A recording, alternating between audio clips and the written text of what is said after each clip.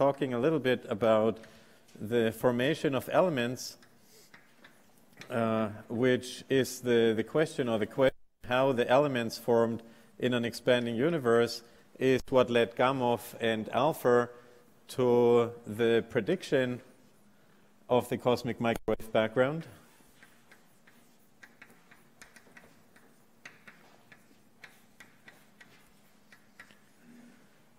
And after that, so this was largely, I think I'll review it just because it's interesting. It was largely forgotten, and it would have been discovered just the same if this work had never happened, but it's still interesting. It's also fun to speculate why it was forgotten. But so then the next thing I'll talk about is the discovery of the cosmic microwave background that everyone probably has heard about by Penzias and Wilson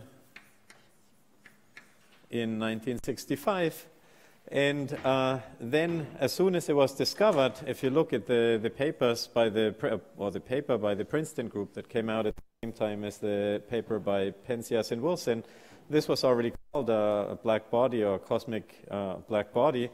So there was an assumption that this would be black body radiation, and so we'll discuss why there's a theoretical expectation that this would be black body radiation. And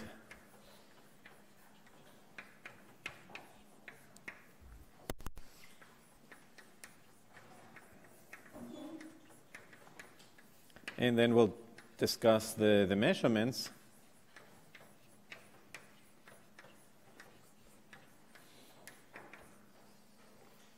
Can everyone see okay? It looks a bit dark to me, but hopefully you read it. And then after discussing the black body radiation and the calculation, there's an obvious additional prediction that you get if you think that there's really a thermal bath of photons around, because there's a preferred reference frame in which that gas particles is at rest. So if you're moving with respect to that frame, which is likely given that the Earth moves around the Sun and the Sun moves in the galaxy, then you expect to see a kinematic dipole. So I'll discuss that and associated other additional effects.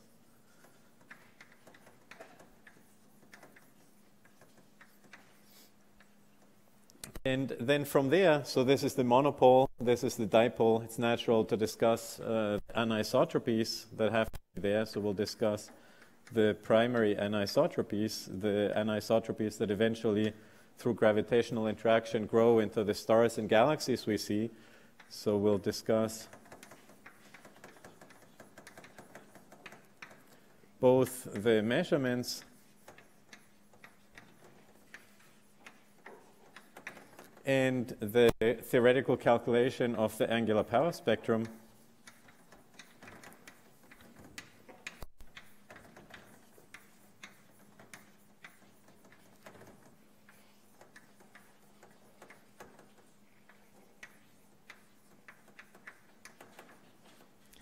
And after that, so once we know how to calculate the power spectrum, we'll discuss a little bit how it's actually measured from the data. So I'll say a few words.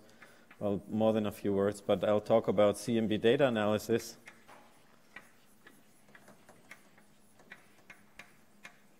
And finally, I'll give an overview of current and future experiments. Ooh.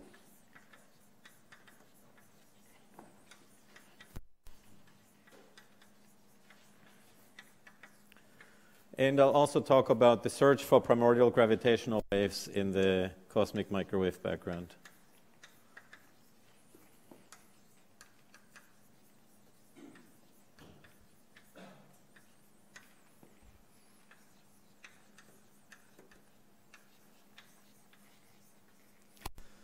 Okay, so that's roughly what I'm hoping to cover.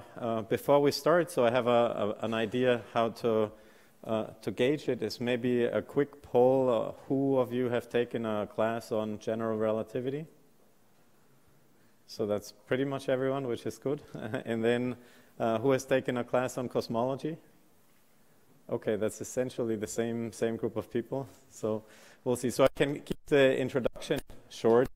I'll still give an introduction because some hands were down, but I'll keep it short, and if that's not long enough for those of you who haven't taken classes on them, you can just come after the lectures and ask me if you want to hear more about it. So the things I will review briefly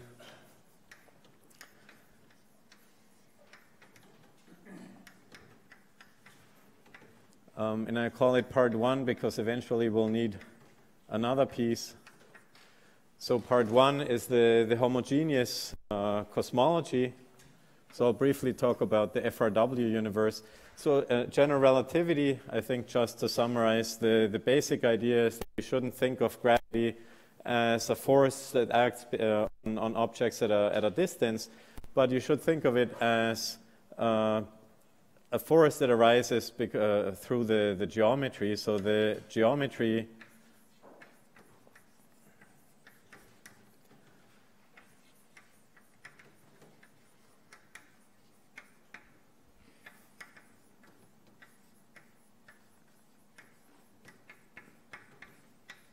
of the matter distribution, so let me just say of matter. Obviously there's additional interactions, it's just the gravitational part is determined by the geometry, and then the usual thing for the matter interactions. And then the geometry or the matter in turn determines what the geometry does.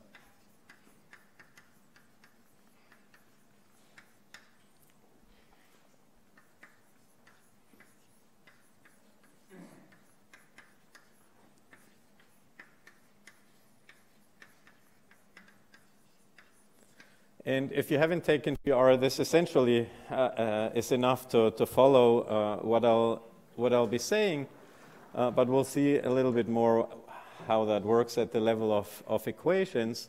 And so first what we should define is how we describe the geometry of space-time. In principle there's various ways, but in physics everyone follows what Riemann did.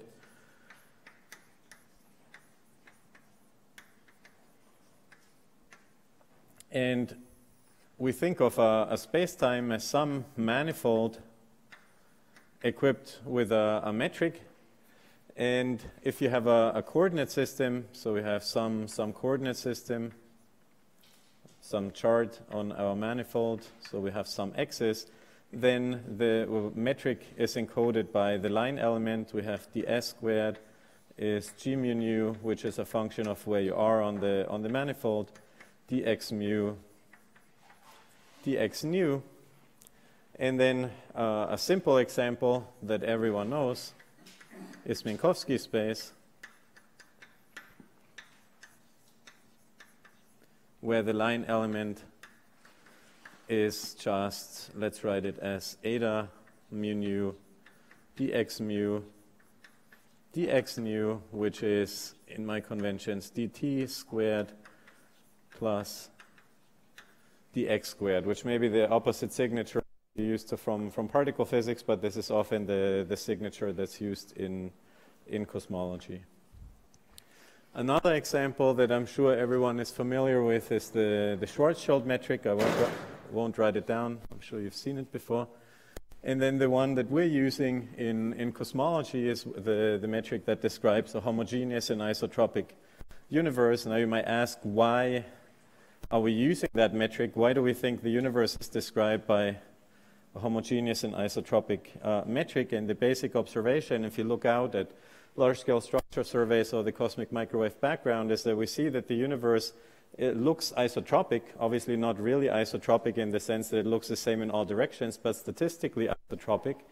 And if we don't think that we live at the center of the universe, if we think that we don't live in a special place, then that would mean that the universe looks isotropic around every place, which then also means that it's homogeneous. And then you uniquely from these symmetries are led to the Friedman, Lemaitre, Roberts, and Walker metric, which is given by, or has this line element, so you have minus dt squared plus a of t squared, and then there's dx squared plus k x dot dx squared divided by 1 minus k x squared. And here, this thing is called the scale factor, just because it controls the scale of the spatial part of the metric. K can be 1, 0, or minus 1. If it's 1, it's called a closed universe. And you may recognize, it's not necessarily the standard way of writing the metric. It's one particular projection for the 3-sphere, but it describes the symmetric on a round 3-sphere. This one is a flat, called the flat universe. And this one is called an open universe. This one is in hyperbolic space. And this one is just Euclidean space. So these are the three options for the FRW universe. And fortunately, or luckily, all the data is consistent with the simplest version. It's consistent with just having k equals 0, which means life is relatively simple. Obviously, if you want to constrain the curvature, then you have to include it. But for most of what I'll be discussing, I'll work with the flat FRW universe.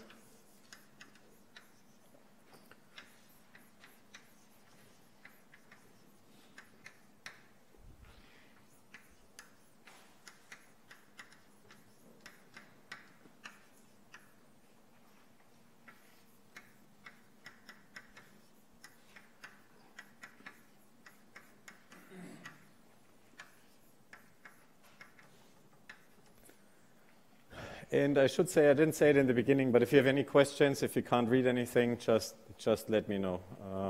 It's also possible, given that for me right now it's 2 a.m., that I make a mistake somewhere. So also let me know if you think that I'm just writing something that doesn't make sense.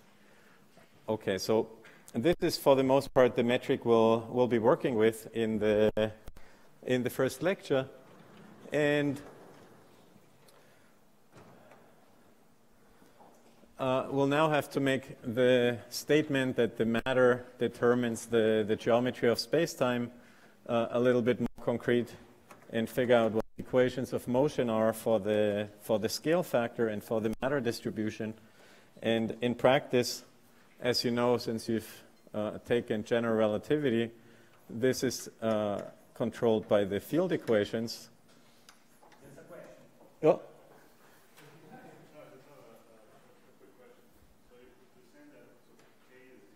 Yeah. Well, roughly at the percent level. I mean, so here it's funny because it's written in a way that's discrete. But so you constrain this, and then there's we'll see there's an energy density that you can write that it goes like k over a squared. So there's some piece that you can compare to energy densities. And it's flat to within a percent, depending exactly on what data you use. I mean, maybe 0.5% if you take CMB plus BAO data. So it's roughly at the percent level it's constrained.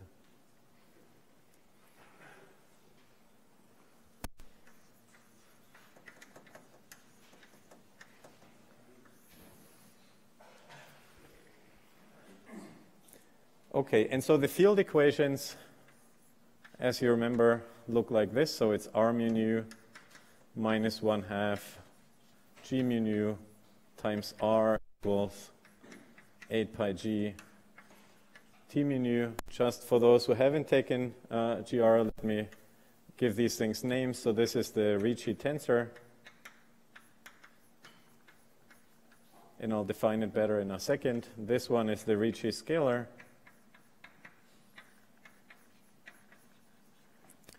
And this is the stress energy tensor of the matter.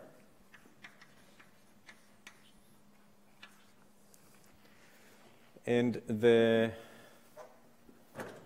Ricci tensor is equal to d gamma mu nu, which I'll also introduce in a second. These are the Christoffel symbols, x kappa minus d gamma mu kappa kappa dx nu plus gamma mu nu kappa gamma kappa rho rho minus gamma mu kappa rho gamma rho kappa nu. The Ricci scalar is just the trace, so the Ricci scalar is g mu nu r mu nu, and then you still have to define the Christoffel symbols, gammas, and those are gamma mu nu rho is equal to 1/2 g rho sigma, and then d g mu sigma dx nu plus d g nu sigma dx mu minus dg mu nu by dx sigma. So this is what the equations look like, and so now we're trying to understand what they look like in cosmological setting in the FRW universe, and relatively easy to work out.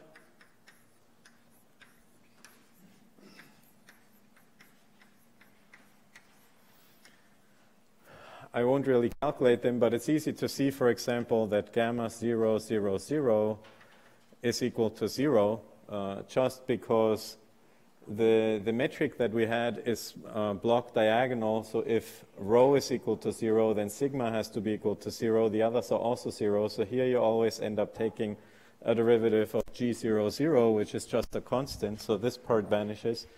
And then we also right away know that these things all have to vanish because they violate the isotropy. So if any of them were non-zero, then you would have a preferred direction.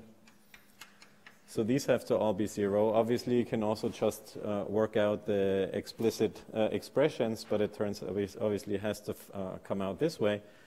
And the next one, if one of the indices up is I, then you have an option that one of them is 0, the other one is j. They're symmetric, so this has to be the same as 0j.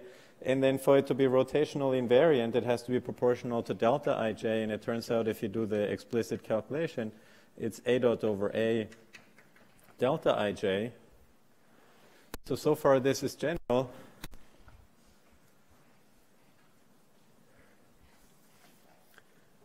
And then now I'll specialize to the flat metric. It's also easy to write down the general versions, but the next ones, so if you have 0 up and 2 spatial indices, then this one is a dot delta ij, or you can write it as h times the spatial part gij of the metric. That's the general version. This one is the one that's true in the flat FRW metric. And then for the flat FRW metric also, if you have 3 spatial indices, this is just equal to 0. If you're in the closed or open universe, then this is just the Christoffel symbol associated with the spatial part of the metric. So this is what they look like. So both of these are for k equals 0.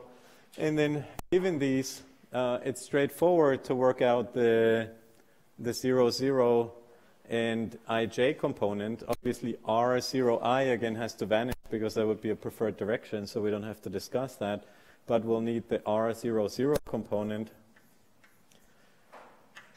And if you look at r0, 0, so if you have mu and nu equals 0, then this term here just vanishes because you have 2 zeros on that Christoffel symbol, and with 2 zeros it always vanishes, this one and this one. So you only get a contribution from this guy. So you get a d by dt minus d by dt of 3 times h. That's the first piece. And then here 0, 0, this one vanishes. And this one here, you just get delta ij, delta ji, which just gives you 3 times h squared. So you get minus 3 times h dot plus h squared. if you look at the spatial part, this is equal to, so here you get a contribution from the ij part when this is equal to 0, so you get a d by dt, and we can write this as a squared delta ij times h. That's the contribution from here. Then if you have ij, it vanishes, so there's no contribution from here. Then from here you get a contribution that's plus 3 a squared delta ij h squared, and then there's a contribution that's minus 2 because there's no trace in this thing.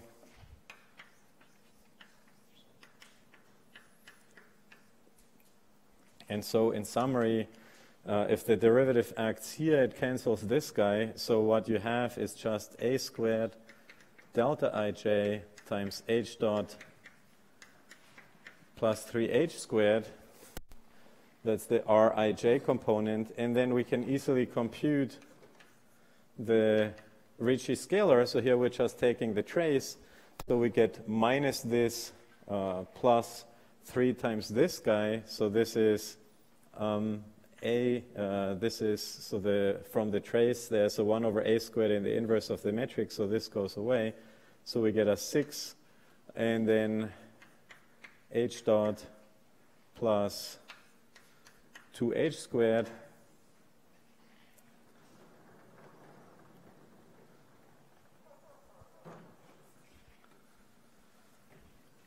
and from this we can easily work out the components of the Einstein tensor, the combination on the left-hand side there, so we can work out G00, which is R00 minus 1/2 G00R, and this is equal to, so this is minus 1, so these just cancel, so this is just R00 plus that thing, so you see that with the 1/2, so the h dots cancel, and you're just left with a 3h squared in this case.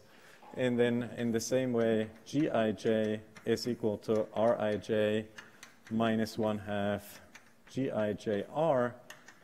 And in this case, again, this is just a squared delta ij, so you get the same thing as here with a minus sign. So you get minus a squared delta ij, and then there's a 2 h dot plus 3h squared. And so now we know the left-hand side of Einstein's equations. What we need to know is the right-hand side. And the stress tensor also has to obey the same symmetries, otherwise you wouldn't get a solution. So you know that in the homogeneous isotropic universe, the stress tensor T mu nu has to be of a form where you have rho, which is just a function of t, and then on the diagonal it's a squared p of t, so these are all just functions of t, not space, a squared p of t, a squared p of t, and the 0i components all have to vanish.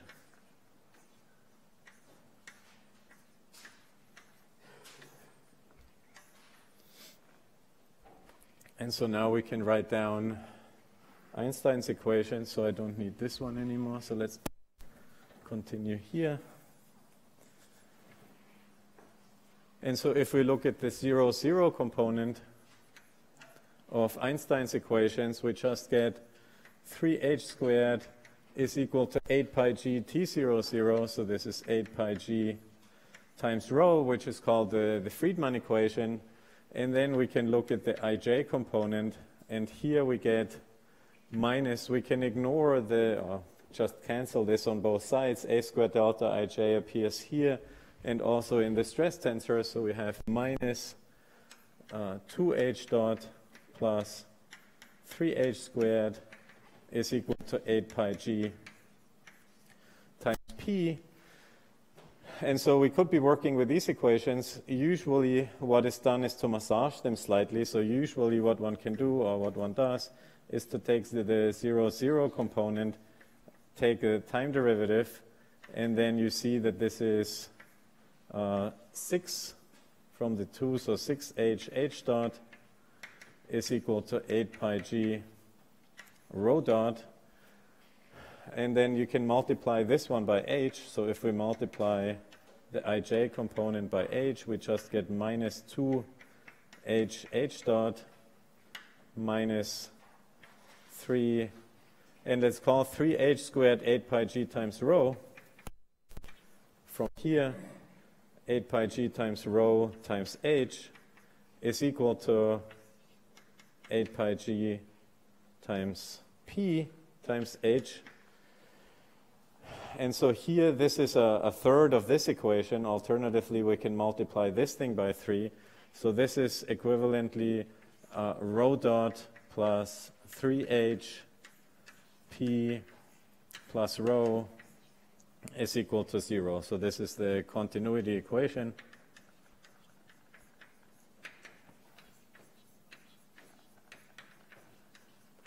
And this is usually what is used for the FRW universe. So usually what we use are the equations, it's the Friedmann equation and the continuity equation, but you can also work with the other equation if you want. It's useful for certain things. If you want to see what it takes for a universe to accelerate and so on, it's useful to write other versions, but usually we'll write, well, let's write it as h squared is 8 pi g over 3 times rho, the Friedmann equation, and then rho dot plus 3h rho plus p is equal 0, the continuity equation. So these are usually the equations that are used to describe an FRW universe.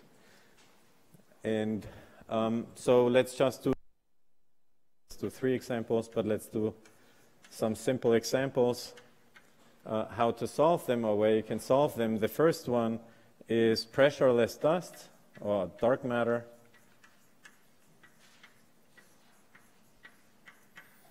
So here pressure is equal to 0, and really we don't mean necessarily that the pressure is equal to 0, just that it's much smaller than the energy density. So if you have particles that are highly non-relativistic, then the pressure is of order the velocity dispersion, so of order v squared, whereas the energy m times v squared, whereas the energy density is of order the mass.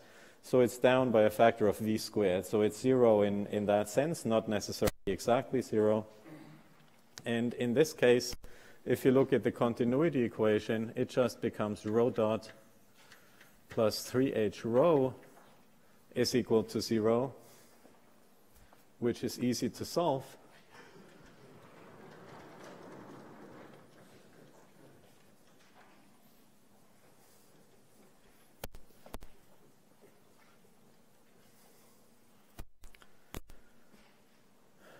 Here, this just tells us that this is a dot over a, so this just tells us that rho scales like 1 over a cubed, or equivalently that we can write it as rho at some time 0, a0 over a cubed.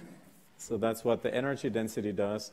And then we can work out what the time dependence of the scale factor is from the Friedmann equation. So we can write, so here we have a dot over a squared then is equal to 8 pi g over 3 times rho, which is rho naught a0 over a cubed. And the only thing that's worth remembering of this is that it looks like a times a dot squared is equal to a constant, or equivalently a to the 1/2 a dot is constant, or a to the 3/2 d by dt is a constant, which means that a to the 3/2 goes like t, or a goes like t to the 2/3, or if we want to write it out, we can write a of t is equal to the value at some time a0 times t over t0 to the 2/3, and then let me squeeze it at the bottom. But if you calculate what h is for this, you just find that h is equal to 2 over 3t in this case. So this is what happens for a matter-dominated universe. And we can do the same exercise for a radiation-dominated universe.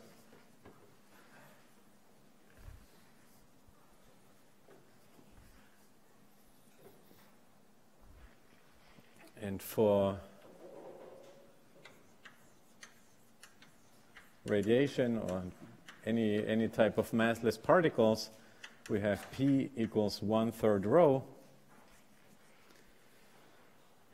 And in that case, again, we just look at the continuity equation. 1 plus 1/3 is 4/3, so this eventually becomes 4 times h times rho, which just means that rho is equal to rho naught times a naught over a to the 4th power. And we'll see in a second. So for the first part here, it's intuitively clear why the energy density should scale in this way. So this is just, let's say, dark matter. So you have a bunch of particles distributed in some volume.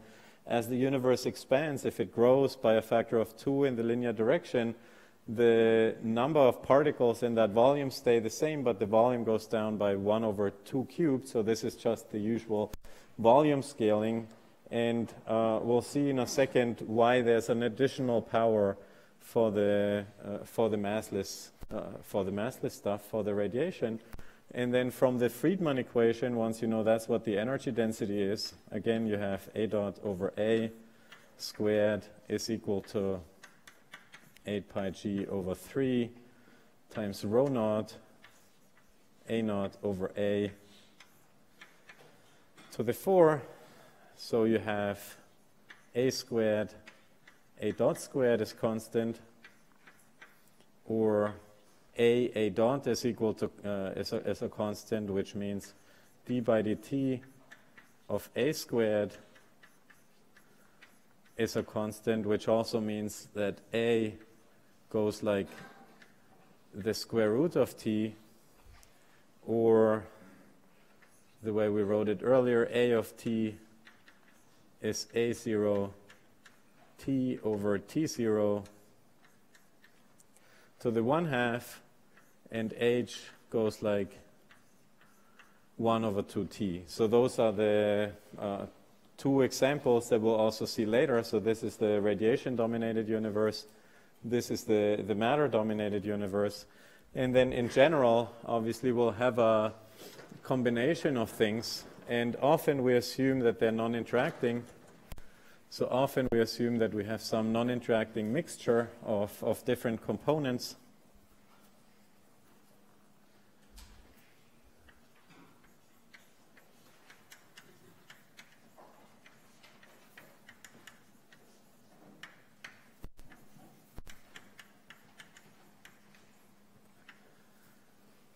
And for non-interacting mixture, so we'll assume that we have some matter, which, because they're not interacting, its energy density is separately conserved or covariantly conserved. So here you have rho matter dot plus 3h rho matter is equal to 0. Then for the radiation, again, if it's not interacting, if they're not exchanging energy, then rho radiation dot plus 4h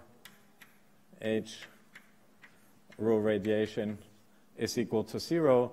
And then often we assume that there's also vacuum energy or dark energy. I mean, could be more general. So here I'm just writing the simplest version, rho vacuum dot is equal to 0. In general, we might be interested in an equation of state that's different from -1. So let me just write down the general equation. Let me call that one dark energy maybe, plus, and then there's 3h times 1 plus w times rho dark energy is equal to 0, where sometimes this is called the equation of state.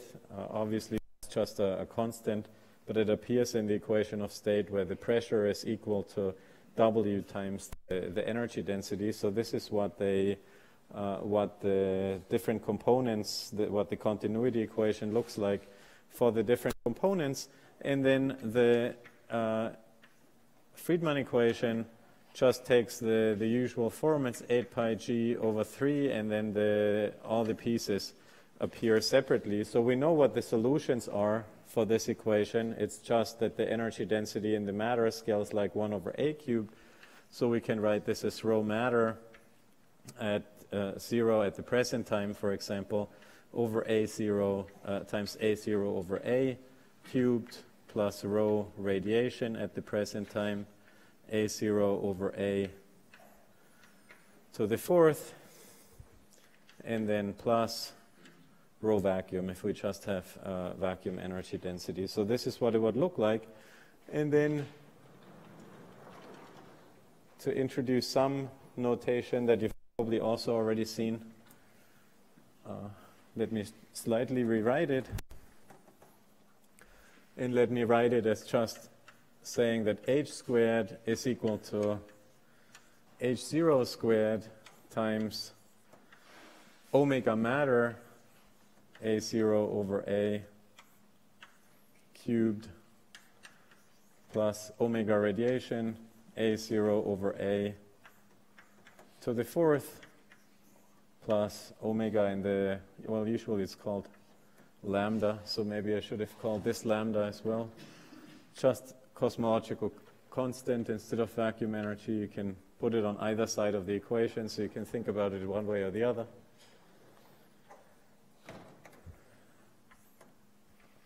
And here the omegas, omega matter, for example, is the matter density today divided by the critical energy density, where the critical energy density by definition is just 3h0 squared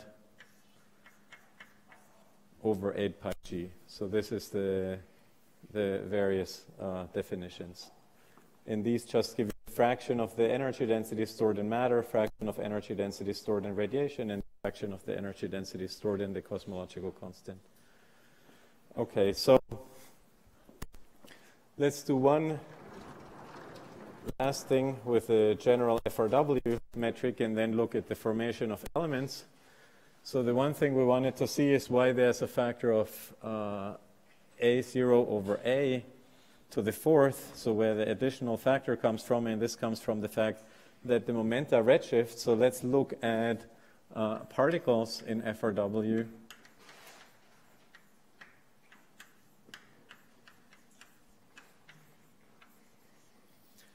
So in general, FRW or not, what you have is that particles are described by some world line action that you can write in this way. Integral over d tau minus g mu nu x dot mu And the equation of motion that you get from this action is the geodesic equation.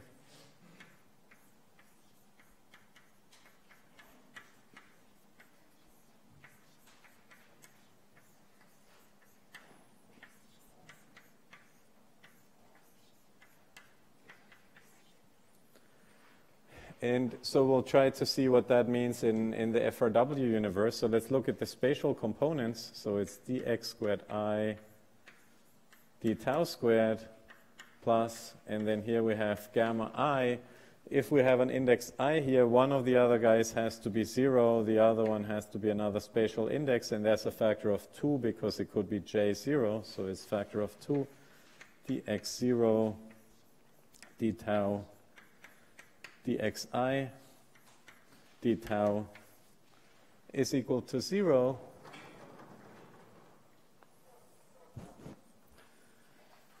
And then notice that we can massage it slightly by writing d by d tau using the chain rule as d t by d tau d by dt. And t is also the same as x0. So if we write the outer d by d tau in this way, this guy here cancels, and the equation just becomes d by dt of dxi by d tau plus 2, and this is just h delta ij, so h and then delta ij just means that this becomes dxi by d tau is equal to 0. And then from this equation, you see that dxi by d tau has to be proportional to 1 over a squared.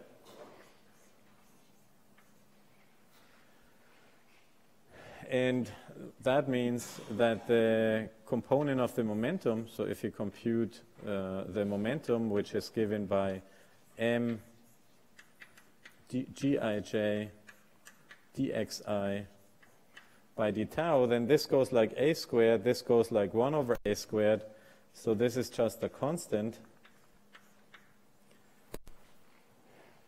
And if you then compute the magnitude of the 3 momentum, which is given by gij pi pj, this goes like 1 over a squared, these are constants, so this goes like 1 over a.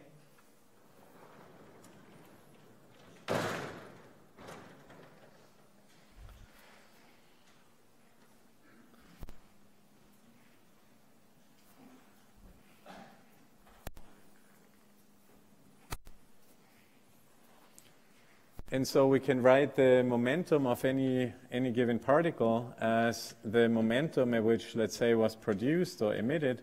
So it's the momentum at the time it was emitted times the scale factor when it was emitted divided by the scale factor. And this is often also written as the momentum when it was emitted times 1 plus the redshift at which it was emitted, because you can think of this as saying it was produced at some time, and then at some later time the momentum is changed by this factor. So the momentum of the particle is redshifted, and so far this was for massive particles. I started with the action for massive particles, but this goes through in the same way for massless particles. And for massless particles we also know that the energy is equal to the magnitude of the momentum, and so that also means that the energy in a photon, let's say in an expanding universe, redshifts with 1 power of the scale factor, and this is why there's an additional power of the scale factor appearing here in the energy density.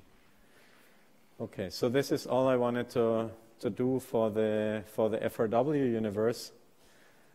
Are there any questions about these parts? So most of you have seen these, so it's probably not too exciting.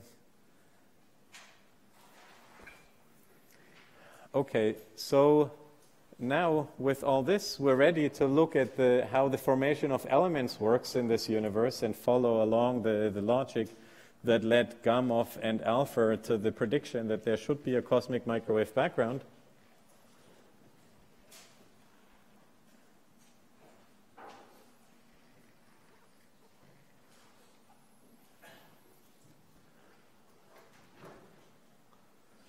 So we look at the formation of elements.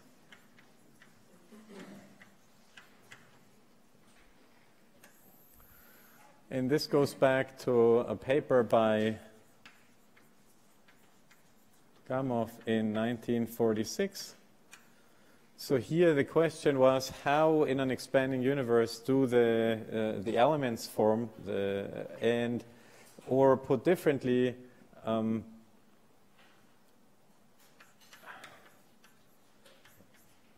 well, let's just say, how do elements form? And put differently, how long are the conditions in such a universe suitable for the elements to form?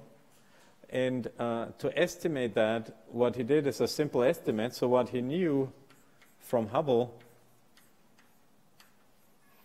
that the expansion rate of the universe today was something like 1 over 10 billion years. So it's 1 over 10 times 10 to the 9 years.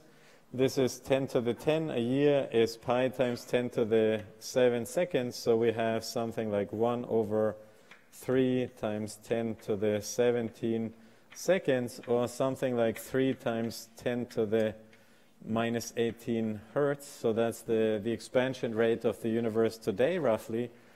And then, assuming that the universe is filled with matter, you can extrapolate back and try to understand what was the expansion rate of the universe around the time elements formed. So that's the calculation he did, and we'll just do the estimate. So the way you would look at it is you want to understand how much the scale factor has to change for the energy densities to be of order nuclear densities of order MeV to the 4. So we should understand what the energy densities are today. So today, from the Friedmann equation, we just have that rho 0 is of order 3h0 squared over 8 pi g, and we can plug this in, so we have something, and let's call this one m Planck squared. So there's 3 m Planck squared, and then here h0 squared is something like 10 to the minus 36 from the back times 9. Let's call that 10, so it's times 10 to the minus 35 hertz squared. We can massage this a little bit. So this is, here we have a 3, then m Planck is defined in this way with the 8 pi, is 2 times 10 to the 18 GeV. So this is 4 times 10 to the 36 GeV squared. You also know, let's put the 10 to the minus 35, but you also know that a hertz is 10 to the minus 24 GeV. So this is 10 to the minus 48 GeV squared. So this, let's call it 10. So this is 10 to the minus 46 GeV to the 4th. We're more interested in MeV because we're interested in energy densities.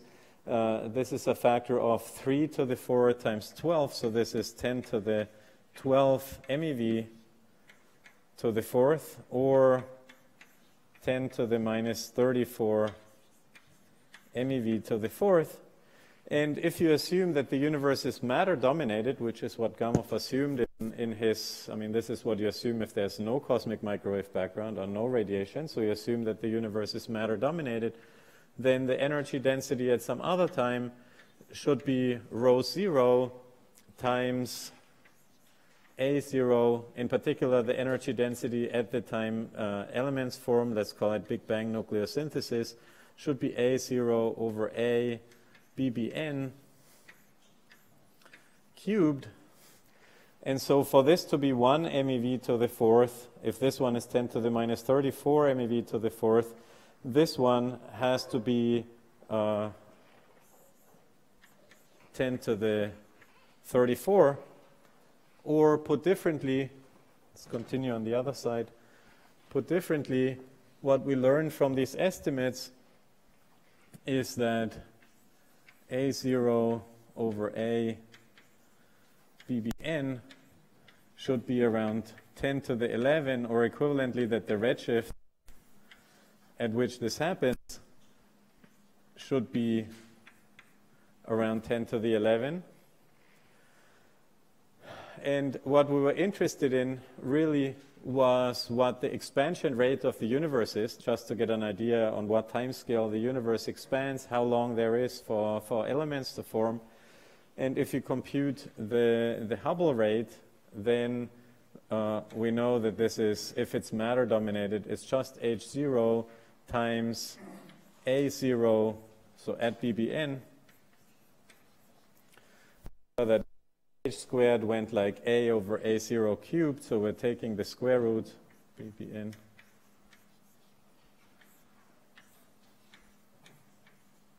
to the 3/2. And so here, so if we're taking the square of this is just the 10 to the 17. So here we have 3 times 10 to the minus 18 hertz. And then here we have times 10 to the 17. So you have something like 0.3 hertz. So the time scale on which the universe doubles in size is of order of few seconds.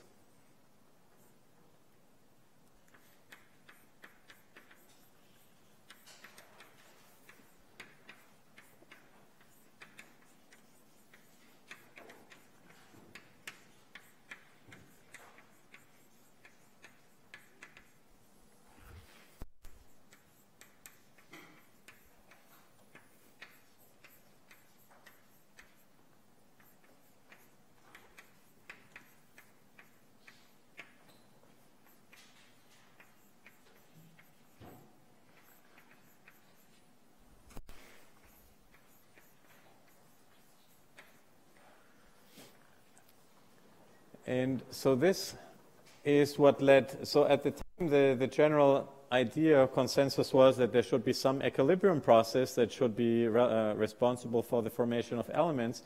And the fact that the universe was expanding relatively quickly was what led Gamow to the idea that maybe it wasn't really an equilibrium process, but maybe it's really an out of equilibrium process that leads to the formation of elements. And in particular, the idea that him and Alpher studied was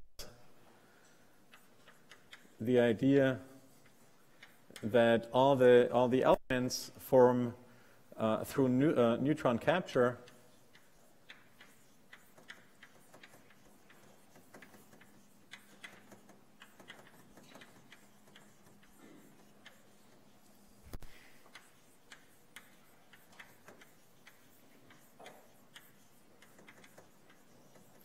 And this is it's a famous paper. The paper is often referred to as the alpha, beta, gamma paper, because the first author, so this is alpha, beta, and gamma. And my understanding is that Alpha was never too happy with this because it was a joke by Gamow, so Beta wasn't really involved in the paper. He just put him on there for this to work. And he was on the thesis committee for Alpha. So Alpha was Gamow's graduate student, and he felt, I guess, that his credit, the credit was taken away from him by putting another prominent physicist. But in any case, so this is the alpha, beta, gamma paper. And the idea here was that the universe starts filled out entirely by neutrons. So you have a universe that's filled entirely by neutrons. As time goes on, some of the neutrons decay into protons. So time goes on.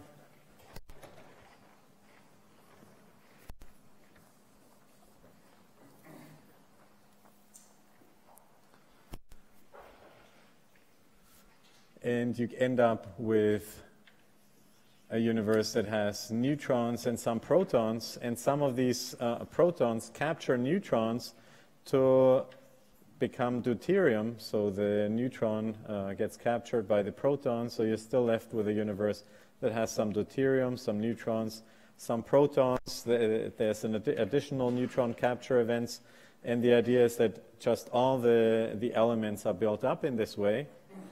And so in terms of an equation, or a system of equations,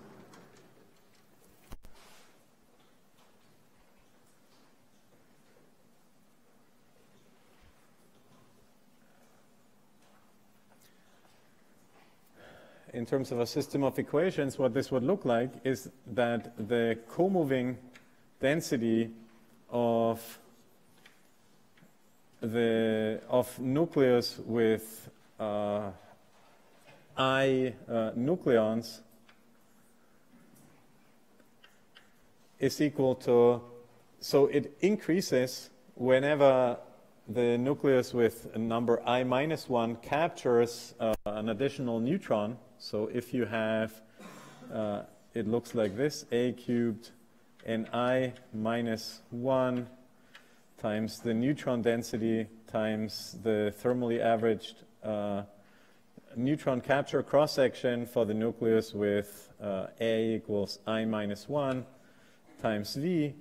And then it decreases if this nucleus captures an additional neutron and makes the next guy. So it's A cubed Ni and N sigma IV.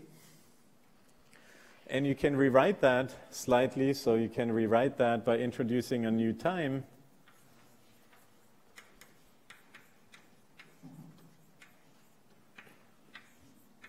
dt, let's call it the number of neutrons times dt. So you just end up, and let's also right away call the co-moving density, let's call this one curly n, let's say. Then what the equation looks like is just d by dt, d by d capital T now, of Ni, the co-moving number density of nucleus with A equals I, is equal to, so this just becomes Ni minus 1. This is just the thermally averaged cross-section, I minus 1 times V minus Ni, and then the thermally averaged cross-section for neutron capture. So the equation looks like this. And you see that this only really depends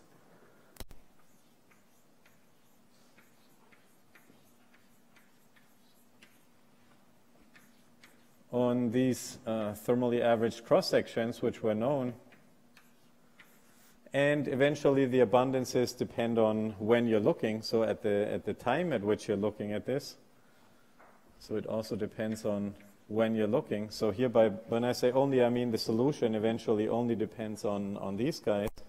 The time and the initial conditions, but initial conditions, for whatever reason, they thought should be all neutrons. This, when it goes through the literature for quite a while, it's clear that that's not really the right thing to do, because you have processes weak interactions that convert neutrons into protons and so on that are efficient in the early universe. So that's not really the right initial conditions, but that's the initial conditions that they chose. For any set of initial conditions, it really only depends eventually then on the cross sections and this time. And so given that these are known and the abundances are measured, what you can do is, so this t, let's write it out. So let's say t1 minus t0. This is integral from t0 to t1 dt of the neutron density. And so you can measure this from observation. So you can just compare the observed abundances of elements with this number.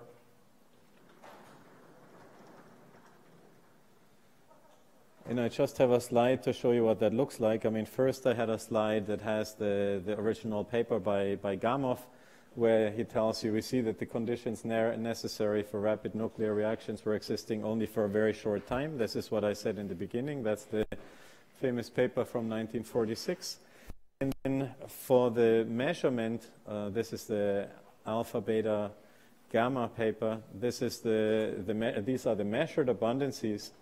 And then this is the fit they were doing. So they're not really using the experimentally measured cross-sections, but some interpolation, some analytic approximation. And they fit to the observed abundances to extract this number. In this paper, they got it wrong by 10 orders of magnitude because of some numerical mistake. But Alpha later fixed it in one of his papers and finds a number integral t0 to t1 dt for this quantity of something like 0.8 times 10 to the 18 seconds per cubic centimeter. So this comes directly from the abundance of the elements. And so what you can do is this number, because neutrons decay, it's not really sensitive to T1, so you can take T1 as large as you want, so you can take it to infinity, but you can use it to estimate when nucleosynthesis should start.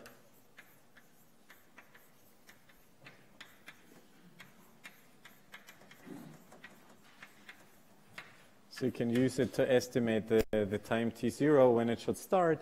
And the way you would do it is you just say, okay, we want integral t0 to infinity, let's say, times dt. If all you have are these, the nucleons around, then the number density in the neutrons is of order the total energy density divided by the neutron mass times, because they're exponentially decaying, e to the minus t over tau, where this is the neutron lifetime.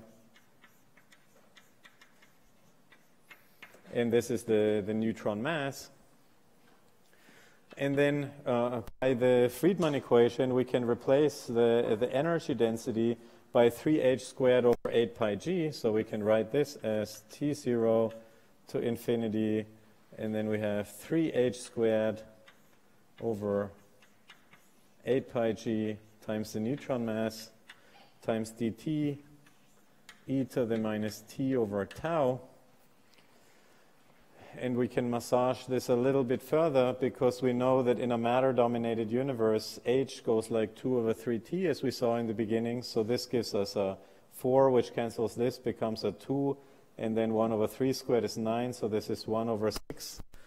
So we can write this as integral dt from t0 to infinity of 1 over 6 pi g t squared times the neutron mass e to the minus t over tau with the neutron lifetime.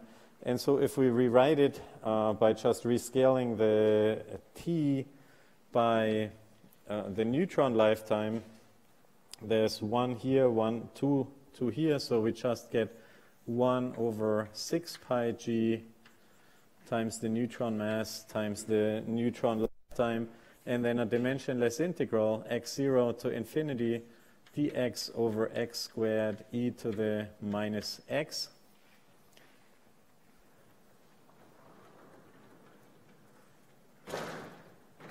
And the problem is that if we estimate this quantity here,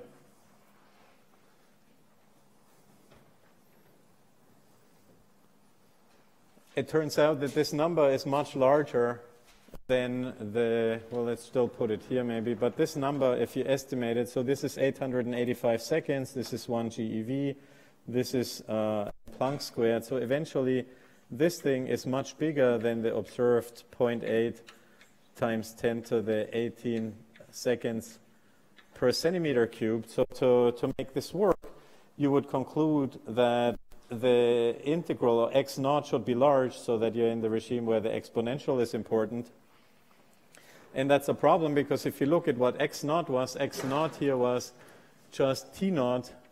So you need x naught much larger than 1, which means that t naught should be much bigger than the neutron lifetime, which doesn't make much sense, because you're starting nucleosynthesis when all the neutrons have decayed. So you're not really able to generate a universe that looks like ours.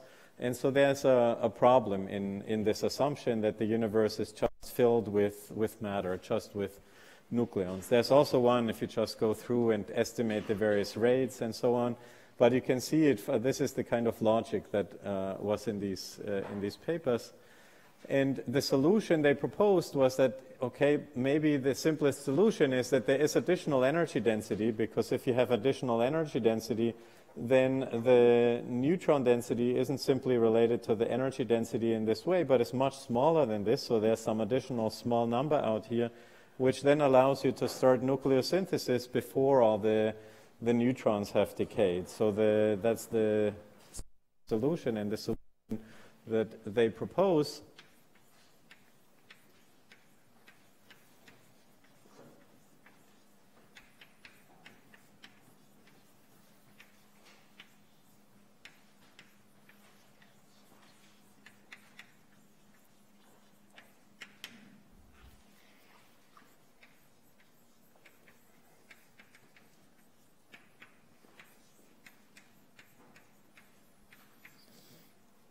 Does that make sense? So that's one of the basic conclusions of this paper.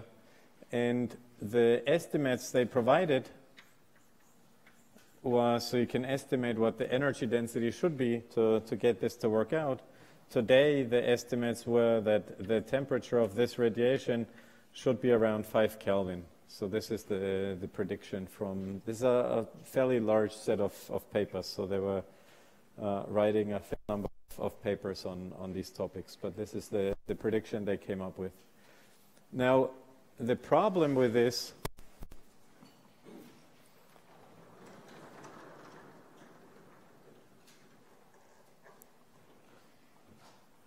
is that the heavy elements can't really form in this way at all.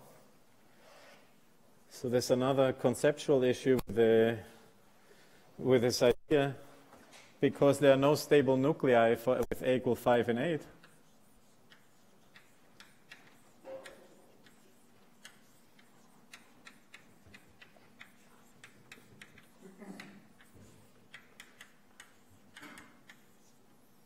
So you can't really make it through, so you can form the light elements this way, but you can't form the heavy elements this way.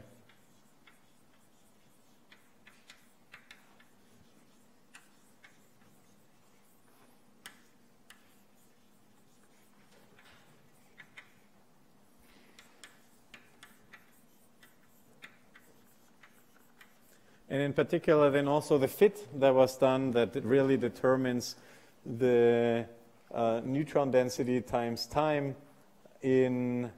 by fitting it to the abundance of heavy elements also doesn't really make much sense, because they presumably didn't form in this way. And this was also pointed out by Gamow. This was known at the time. I mean, if you look at the years, it's not so surprising that people knew a lot about nuclear physics at the time. So in 1948, he points out that this doesn't work in this way. And he also points out that, well, regardless of exactly how it happens, you have to form deuterium at some point.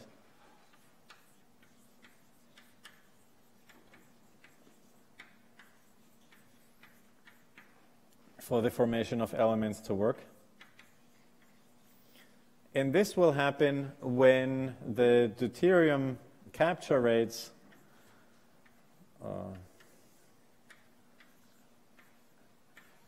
are of order the expansion rate of the universe at the time. So H, again, is, so now we're assuming that this is radiation dominated, but it doesn't really matter much. This is either 1 over 2t or 2 over 3t. So what you conclude is that the n times t, similar quantity to the one we just estimated, has to be of order 1 over the neutron capture cross-section for a proton times the velocities. And then the neutron capture cross-section is something that was known at the time.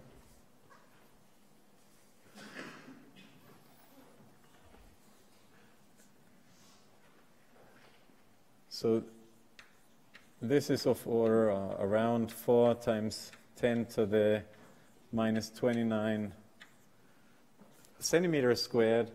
And then the velocities, you also know, because the energies or the kinetic energies are supposed to be of order MeV.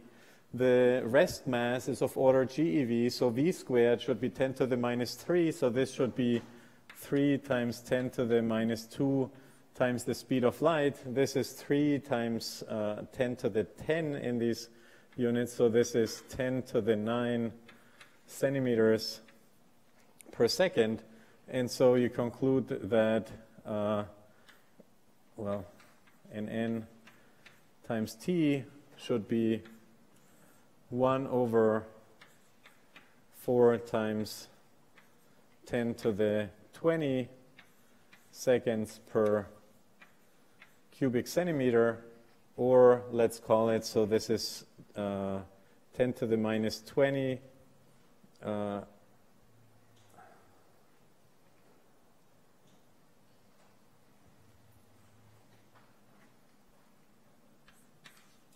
so this is of order 10 to the minus 20, 10 to the 20, sorry, 10 10 to the minus 20, so plus 20, and then divided by 4, so let's call it 10 to the 19 seconds per cubic centimeter, which is a similar number to this number, so the problem still persists. If you don't have any radiation, nucleosynthesis still can't happen in this way, so even if this is how you're estimating it, you still need radiation.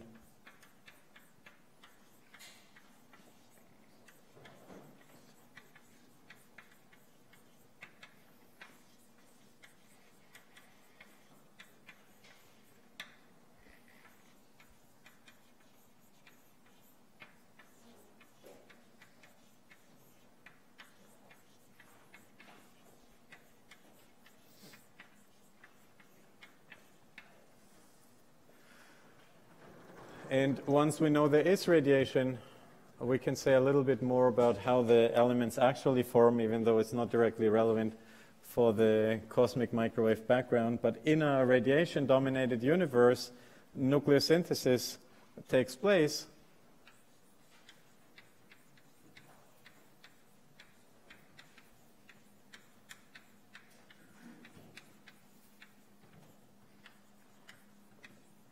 When the photodissociation of the deuterium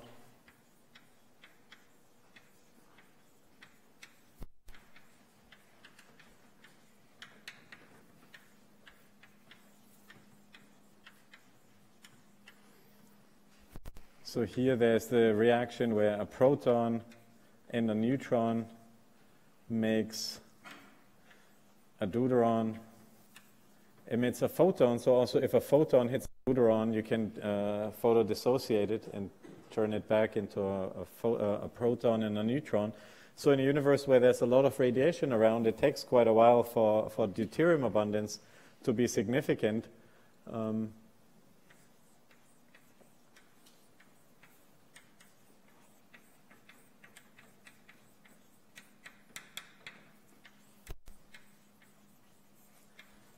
So nucleosynthesis happens when this inverse process becomes inefficient enough so these reactions get going. So when these two-body interactions where deuterium collides with a deuterium helium-3, so this has two protons. So here we have another neutron. Here we have DD goes to tritium plus P.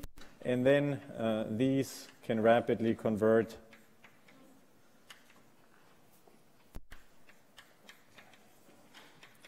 plus proton or with another tritium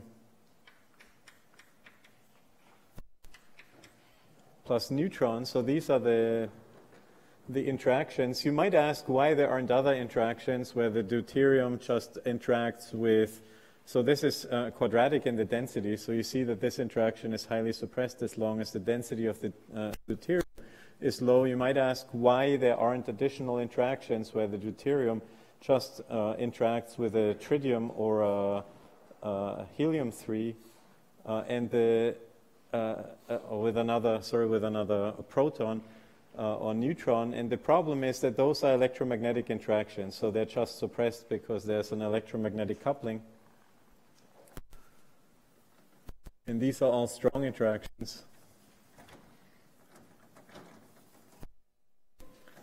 And these interactions are very efficient because helium is very stable and wanted to be in thermal equilibrium or in equilibrium for a long time, in existence for a long time. And so these are very efficient. And so essentially,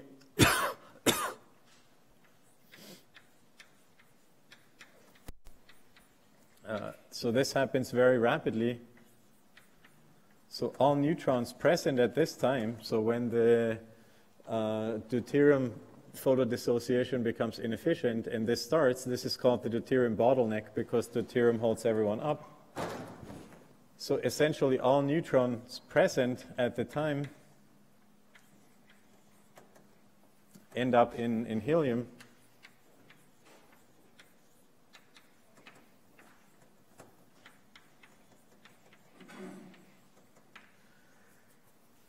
And so that means that if you compute the helium mass fraction, which is 4 times, just because it's 4 nucleons, the helium number density divided by the number density of protons, plus 4 times the number density of helium.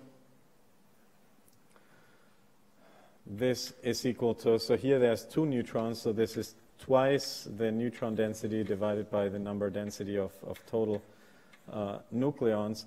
And it turns out, so I'm not really going to derive this part because it's mostly nucleosynthesis. The physics is very interesting. So first there's weak interactions that keep the neutrons and the protons in equilibrium and set some equilibrium abundances between these two. Eventually those freeze out at a certain point in time. And then from then on, it's just the neutron decays that set the abundances. So this becomes some times e to the minus t over tau to a good approximation. And it turns out that if one plugs in the numbers, the neutron lifetimes, it's around 0.24 for the helium mass fraction. Is the prediction of light element formation? And all this, so this was worked out early on, but was largely forgotten.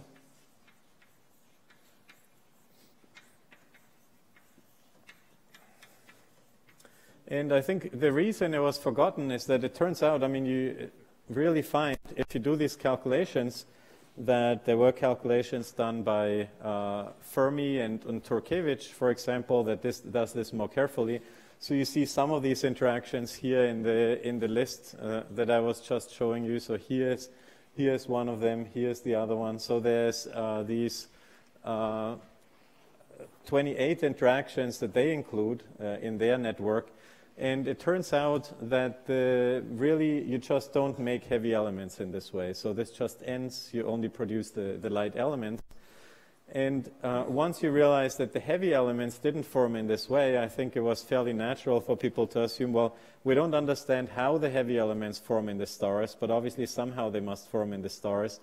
And presumably then also the light elements form in the stars. There's not really an obvious reason to think that the light elements should form in this way.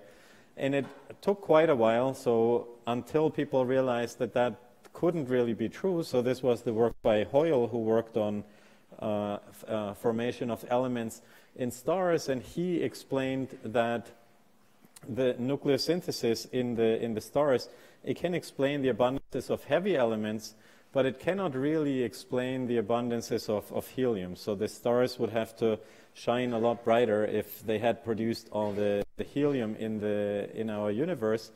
And so from then on, it became clear that the heavy elements formed in the stars and the light elements, in particular helium, must have formed cosmologically in this way. And so that's the beginning of these calculations. But the prediction of the CMB was largely forgotten.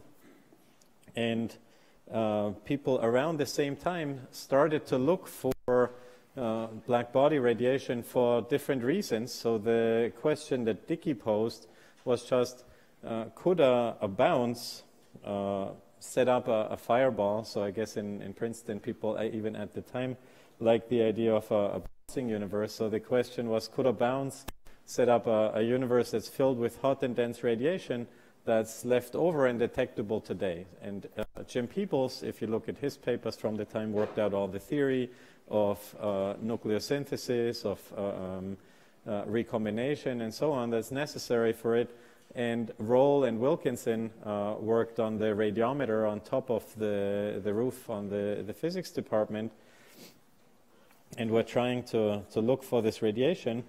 And at the same time, there was another group of people that were hoping to measure something completely different. So they were looking for things completely unrelated to it and couldn't figure out why they had a noise in their instrument. You've probably heard the history, but here's the antenna. I didn't include any slides, but the reason there was this antenna is this is an antenna that's left over from a project called Project Echo by NASA, where the idea was you send up gigantic balloons and you try to send signals all the way across the US from California to New Jersey. The thing stands in Holmdel, New Jersey, and the the radio signal was sent from California and bounced off a big balloon. And obviously we don't use that technology anymore, we now use satellites, but that was why the telescope was there. And eventually, after this experiment was done, it was made available to astrophysicists that could look at it. And Penzias and Wilson wanted to study things in the galaxy, and just couldn't get rid of some noise in the background in the instrument that seemed to be coming from everywhere.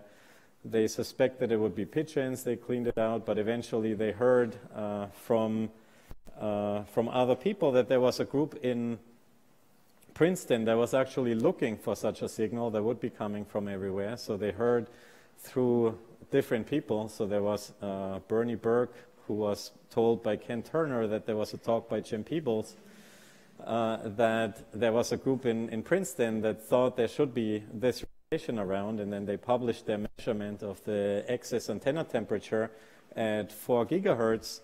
And right away, the group at Princeton interpreted this as cosmic black body radiation, and we'll see why that's the expectation. It's pretty bold. So the group in Princeton eventually provided their own measurement. Here's the measurement by Penzias and Wilson, and this is the measurement by the Princeton group. And here, obviously, it had to be this kind of shape. But we'll see in the next lecture why there's an expectation from a theoretical perspective that there should be this cosmic black body radiation. I mean, obviously, it's a little bit dangerous because other things emit, but it turns out the cosmic microwave background at those frequencies is really very bright. And so what they saw really was the cosmic microwave background. And so I was told to end at 45, so I'll basically end here, but in the next lecture we'll then study why this looks like a black body, and we'll also discuss to what extent or what the departures are from a black body.